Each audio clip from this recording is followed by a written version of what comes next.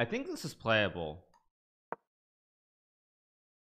because takes I take takes I have knight c5 and knight e5, moves the knight back, I have knight e5. I think this is okay, but we'll see.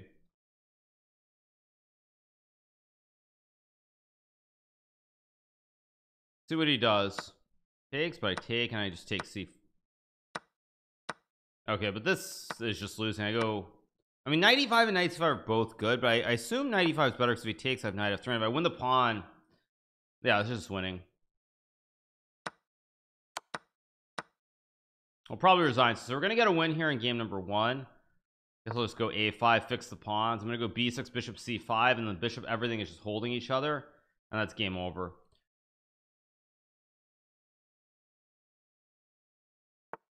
Okay, we go b6, bishop c5. Of course, everything is guarded, and then just rook d8, take the pawn, easy peasy, lemon squeeze. You get the win. All right.